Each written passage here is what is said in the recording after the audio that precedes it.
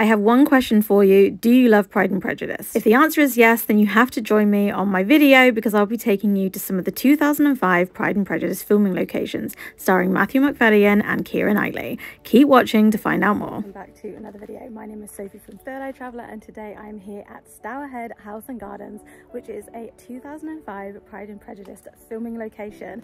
Now, as you can see behind me, you have the Temple of Apollo, which is where Lizzie runs up in the rain and then Mr Darcy proposes to her, although really badly. Of course, there are some other filming locations here as well, and so yeah, let's go and have a look around Stourhead to see some of these amazing filming locations. So yes, Jane Austen fans will no doubt recognise this monument from the incredible Pride and Prejudice movie starring Keira Knightley and Matthew Macfadyen.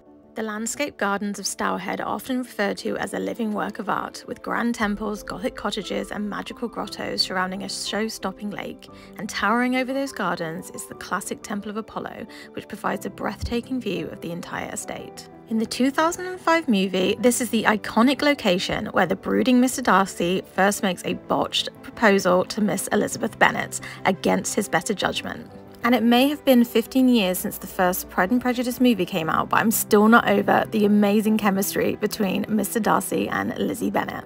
Although the 1995 TV version is great, I just feel that Keira Knightley and Matthew Macfadyen were so good in bringing these famous Jane Austen characters to life, and I think I must have watched this movie 100 times over. And Stourhead really gives you a chance to visit the place where that heated proposal scene took place, and you can live out your best Lizzie Bennet dreams. You can find the Temple of Apollo at Stourhead House and Gardens, which is a National Trust property. Entry prices are £20 nighty, which includes gift aid, or it's free for National Trust members. You can visit this temple and walk around it just like the actors did, and you can even go inside it at certain times of day, and this is even a wedding location if you really wanted to get married here as well. So let's talk about how to find it once you're inside. You can find the Temple of Apollo at Stourhead Lake, and there'll be a sign for it points towards this amazing grotto. It's absolutely amazing, and it almost looks like a fantasy world with all these moss-covered rocks that leads you way up the steps. But yes, follow these steps and then you'll find a flat path with switchbacks that takes you to the very top. I will warn you now that this walk is quite steep and there are a lot of steps, so make sure to take some strategic breaks on the way up.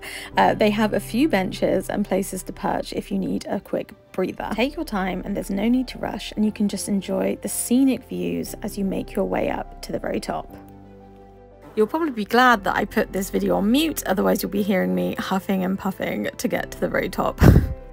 But persevere, and then eventually you'll see the temple come up to view on the main pathway.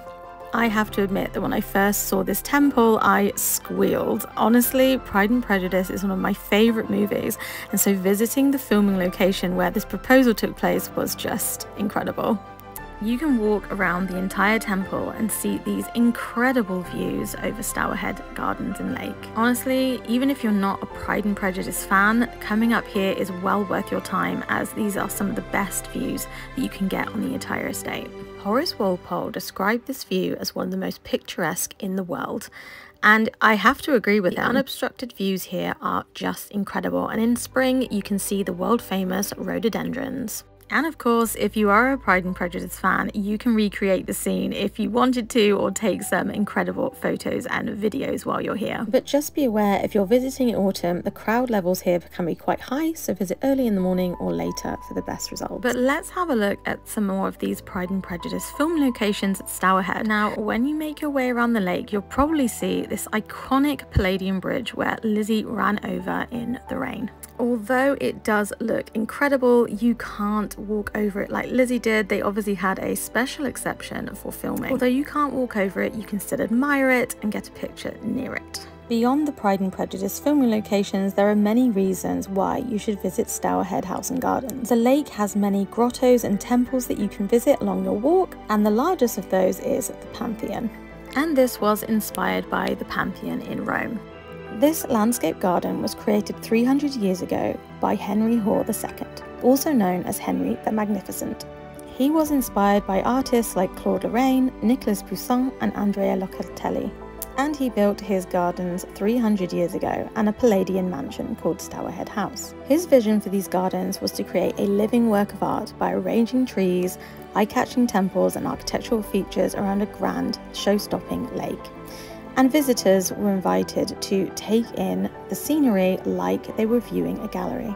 So when you visit these temples, you'll see lots of Greco-Roman statues, paintings and reliefs which were fashionable for the time. Henry Hoare worked very closely with Henry Flitcroft to build many of these monuments that you see around the lake. Henry built the circular Temple of Apollo in 1765, and it was actually made to overshadow the Temple of the Sun at Kew Gardens, which was built by William Chambers. Heading on from the Pantheon, you'll find the incredible grotto. This grotto was made as a cool respite for those visitors who were visiting on warm days in their heavy linen clothes. But even today, I find visiting this grotto on a warm day is so nice when it's so hot outside. There are some beautiful statues in here, including a nymph, but the best part is the views you can get from the grotto itself.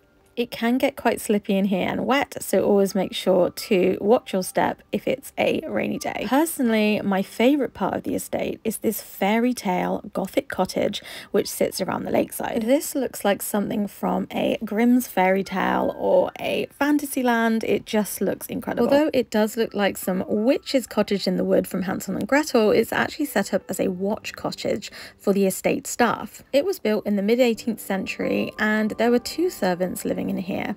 They were elderly women who were known as almswomen, and then it was restored in 1900 by Lady Alda Hoare. Today it's a beautiful place to relax, and you can even go inside. There's not much in here, but the views you get from this fairy tale cottage are just incredible. Every time I visit this thatched cottage, I feel like I've walked into a fairy tale, and it's well worth visiting if you have the chance. There are also other temples here, including the Temple of Flora, and you also have a boathouse, cascades and water wheel. But I thought I'd take some time to show you some of the amazing scenes that I saw at Stourhead on my visit in autumn. Autumn is one of my favourite times to visit Stourhead, as all the trees change into beautiful colours and they all look very different. Now, although we did have a bout of storms and some of the leaves were blown away, I still thought that this scene was just absolutely spectacular.